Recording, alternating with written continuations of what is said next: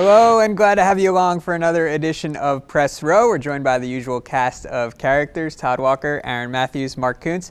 I'm Matt Finkel. On to week 4, or past week 4 now, and on to week 5. And week 4 brought a couple of good games in the MAC. Who are you more impressed with pulling out the victory? Coldwater over St. Henry, or Marion Local over Minster, in what turned into a pretty good battle over at Memorial Field? I think I just continue to be impressed with the Coldwater body of work. 143-6. That's a pretty good 4-game run they've got going. And I guess if you want to talk about who was more impressive last week, maybe even you still go with Coldwater. They throw a shutout on the road against St. Henry. That's pretty impressive. But both of them were impressive. I guess I'll lean toward Coldwater here. Last week, remember, guys, we asked the question, when would Coldwater give up points? And I honestly thought it would be against St. Henry. Didn't happen, so we're still aiming towards October 9th with the matchup between Coldwater, Marion Local. But, I mean, that's very impressive that they shut out St. Henry the way they did. St. Henry came in as the number 3 team in the state in the division there leading into that game. But also at the same time, look at what Marion Local did to Minster on the flip side. Another week of 2 state champions doing battle, and Marion Local proceeded in that matchup too. St. Henry came into that matchup with Coldwater averaging over 25 points a game. They were shut out. 20th straight win for the Cavs over St. Henry, a streak that reaches over 19 years because of the playoff win Coldwater had over St. Henry a couple of years ago down in Wapakoneta. But I was actually more impressed with what Marion Local did to Minster. Not only the fact that they won that game, but the way they won that game. They completely controlled the ball. Their way to beat Minster was not allow the Minster offense to touch the ball. Really long drives from Marion Local, ran the ball, took a lot of time off the clock, and simply just played keep away from the defending state champs. And that's how Marion Local happened to win this week. They're finding different ways to win depending upon what they need to do to win each week, and that's one of your signs of a great coaching staff. Aaron Neatfeld had 3 touchdowns for the Flyers in that win. And what were you going to say, Todd? I was going to say I had to agree with the great coaching staff, but that doesn't bode well for when you come up against Coldwater. When you're finding ways to win, that's great, but usually those things you find against other teams you don't find against Coldwater the way they look now. And you've got to believe that could be a lower scoring game since both teams appear to be pretty good at stopping people or playing keep away in Marion Local's case. So we'll see how it goes in a couple weeks. I was at that Coldwater-St. Henry game, and I was thinking of you, Aaron, when the you have shorts on or something? No. Well, I did have shorts on, but avoiding some rain as well. But Coldwater throws a pick. Hemmelgarn gets picked off, and this is in the second quarter, and St. Henry takes it inside the 25. And on the very next play, I'm like, this is it. They're gonna, something's gonna happen here. On the very next play, Kyle McKibben picks off Mitchell Stammen, and they're going the other way with it. So, yeah, they're really tough to score on. Now that we have a common opponent, though, do you have a favorite for that Week 7 matchup between Coldwater and Marion? Has to be in Week 7. Right now, if they were to play this week, I would lean towards Cavaliers because of the defense, the way that defense is playing. Yeah, I didn't need the common opponent. Coldwater's not going to be beaten is the way I feel right now. Okay. Well, we'll see what happens Week 7. I have a feeling they're both going to be undefeated when they play. There's no doubt when they play each other they'll be undefeated, but I would lean toward Coldwater. Looking forward to that one.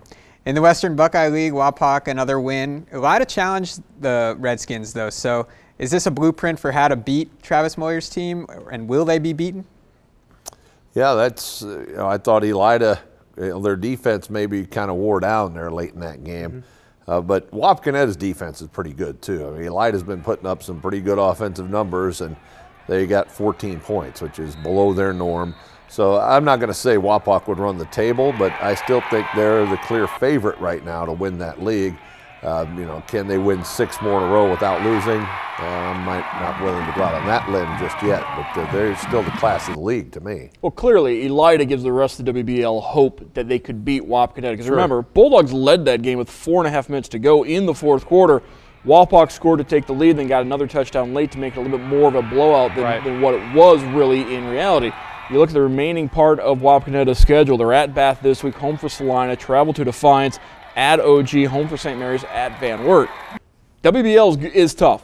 1 through 7, 1 through 8, the WBL is very tough. So whether or not Wapakoneta is going to be able to go through that undefeated for a second straight season, that's going to be one of the interesting storylines of the last month of the year. Second year in a row that those two teams have been very close going into the fourth quarter, even into the fourth. Last year, Wapak shut out Elida 17-0 at Kraft Stadium. This year, that 31-14, as you mentioned.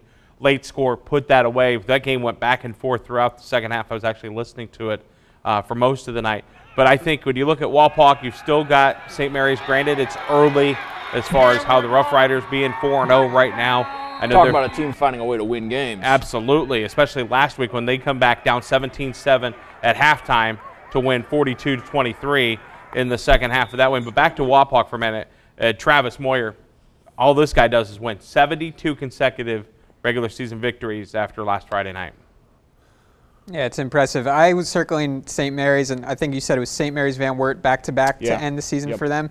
And even though the Cougs have 2 losses, I can see them, especially getting to Week 10, putting up a good fight. So that might be the two that. Well, and the other thing you bring up, the Cougars, they're a big up-front team. They can really pound you, and I think maybe Wapakoneta is a little bit vulnerable there. Elida lives on that run game with the quarterback a lot, but also with Cole Harmon. And I think they did show that maybe a team that can power run, control the game with the ground attack, can maybe stay with Wapakoneta and beat them. So the Cougars could be a candidate. Well, and looking ahead of that match, part of the success Wapakoneta's had offensively has been getting the ball to Cameron Locke, letting him get around the edges. You can't do that against Van Wert. Van Wert's got great team speed, particularly sideline to sideline defensively. Plenty of times last week against Shawnee. Shawnee was able to get the ball to guys in space, but that space quickly evaporated because the Van Wert closing speed was so quick on the edge. Interesting to see how that WBO plays out. We will watch it closely. Meanwhile, Hardin Northern is 3-1. Do they have a chance to make the playoffs? If the playoffs started today, they would be the 8th seed in Region 26. I get to see them Friday night. I know that much. Well, you look at the rest of Hardin Northern's schedule. 9-15 is the record of the remaining schedule for the Polar Bears. And 4 of those 9 wins come in Week 10 when they play Riverside. Riverside 4-0, Hardin Northern 3-1. Those are the only 2 teams in the NWCC with winning records. So Hardin Northern, clearly there are some wins out there for the Polar Bears. Most of those games are all in their same region that they're in, Region 24 and Division 7. So I think Hardin Northern keeps on winning. They can hold on to that 8th spot. Well, yeah, I think it's pretty clear if you look at where they are now as opposed to maybe projecting some wins in their league based on what we've seen out of everybody else. Absolutely, they have a chance, and it's just sheer mathematics. There's a fallacy that every team that gets in the playoffs is a good team. That's not necessarily the case. They're in generally what we call the weakest region. The fewest points needed to get in year after year is in that region. So there's no question they could get in the playoffs. They could have an 8-2 record, let's say. I mean, that's not far-fetched. It's probably good enough to get in. Let's just remember, though, we're talking about a Hardin Northern team that's 2 years removed from not having varsity football. Absolutely. Yeah. That's the real story. 2 years ago, they didn't have a varsity football team, and now they've found a way to get in the Northwest Central Conference. Now they're 3-1 here in the pre-conference season. Well, they were 2-1. Now they're in league play. But, yeah, that would be a great resurrection story, absolutely. Well, and it speaks to the importance of if you have low numbers and you don't think you have enough seniors on your team, keep your JV programs going because then it just becomes a hiccup. You can get that varsity team back up. If you killed both varsity and JV, that's a little bit more difficult to come back from. Overall, a tip of the cap to Mike Dennis, the head coach at Hardin Northern, and the job that he's done, and he has stuck through this whole thing. They've been through a litany of coaches, a bunch of guys that were one and done that just couldn't take the heat, just couldn't take the low numbers, and for whatever reason, it's been, the weird thing is this is a Hardin Northern program that, 11, 12 years, even 10 years ago, was a state champion. And now, they've hit rock bottom, they've come back up. You alluded to the JV, and I think that was a smart move on their part by, still playing those JV games, playing against some of these sophomores and juniors and other programs that don't get the opportunity to play varsity football. Take your licks that way, but still learn and grow. Mike's been there. He's been the constant through all this. And, nice to see this man getting rewarded here. They're off to a good start. We'll see if they can keep it up this Friday night. They've got Fort Loramie in a game that's going to be on WOSN. And Fort Loramie, a team that, has been a playoff team the last few years. And they're off to an 0-4 start. A little bit of a surprise there, too. They've played a tough schedule. They have. They have played a tough schedule. But, certainly a surprise that they're 0-4. You know what else it brings up, Mark? You talked about how they had to go to just a JV program for a while, but they also got out of the BVC. And it makes you wonder if some other schools might consider it. It seems to be happening in some of the small school leagues more than the big school leagues. There seems to be disparities from top to bottom that there didn't used to be back in the day. And there are a number of schools that maybe thinking about rearranging things isn't such a bad idea. Well, and also keep in mind, part of what happened with the BVC was there was a serious threat from some of the larger BV school members to branch off, start a different league because of the fact that the smaller schools in the BVC, they weren't solid in football. They weren't sure if Hardin Northern was going to field a football team. There's always a concern about Van Loo having enough kids to play football. Same with Arcadia. So there was a concern by some of the large members of the BVC, and that's why they reached out and expanded the Hopewell Loudons and the North Baltimores to solidify the larger part of the BVC at the expense of the smaller schools. And right now it is working for Hardin Northern. Yeah. And just to piggyback on what you were saying quickly, Aaron, is that the seniors, when we talked to them during the warm-up, they were very open about the struggles that they had, and it's nice to see them get some victories here in their senior year and see it through. So we'll see how they fare against Fort Wormy in their NWCC matchup. On to college football now. There's some Big Ten versus MAC games this week. 5 of them. There's 5 of them. Okay, including Ohio State. Do we see a MAC team beating a Big Ten team? And if so, which one? Yeah. I got one. Yours is my favorite. Yours What are we in Mr. Cotter's class here? Yeah. Got a sweat hog with an answer? I got BG at Purdue. Yeah, How about I think that's the best one. Well, BG is the lone MAC school with a win over the Big Ten this year. Big Ten 6-1 against the MAC coming into this week. And I could see BG winning, but I'm going to go with a heart pick that's talked the head into agreeing with it. The Bobcats. Ohio goes up to Minnesota. If Minnesota plays like they did last week, where they only beat Kent State 10-7, I think the Bobcats can pick up the victory in Minneapolis. You know, I thought the same thing. I like where the Bobcats are right now. I think they're kind of under the radar. They've played some pretty good teams and won. And Minnesota last week, I mean, Jerry Kill. This ain't basketball season yet, big homie. He says, you know, what is our problem? We beat Kent State 10-7. What is going on here? I don't know what's going on with Minnesota, but I think the Bobcats have a fighting chance. Guys, it was last Saturday night as the Ohio State game with Northern Illinois was winding down.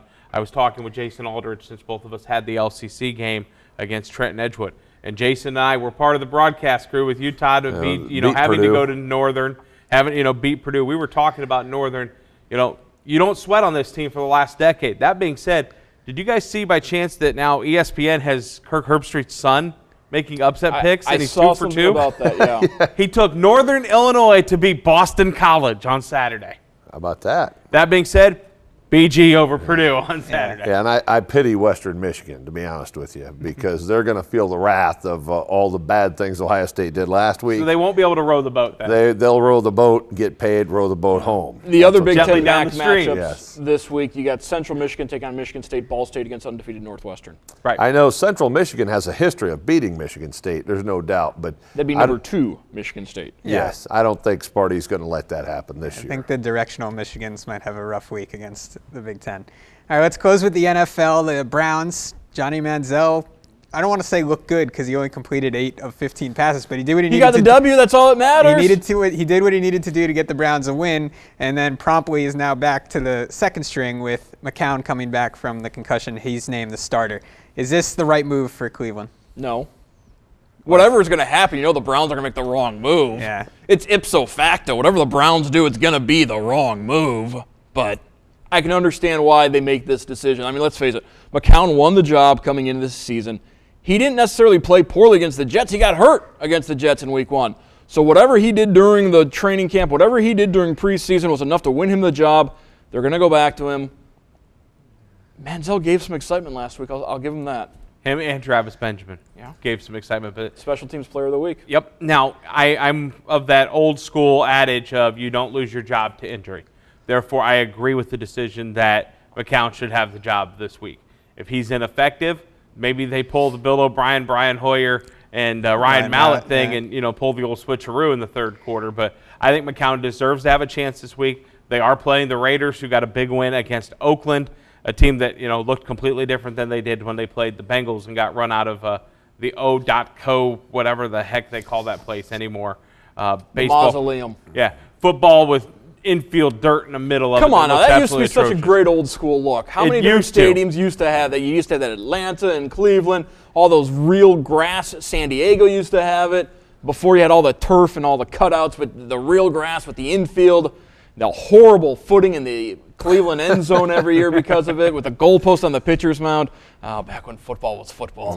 Yes. As far as the and Browns. not nap time. Yeah. As far as the Browns go, though, I think it is the right move. I mean, McCown's a veteran. Plus, let's not forget, Manziel 2 weeks ago couldn't throw. He had a sore elbow. So you don't even know if he can play a full season at this point without getting hurt. And McCown is a veteran presence. I think Coach Pettin will lean on that. And you can always go to Johnny later if you need to.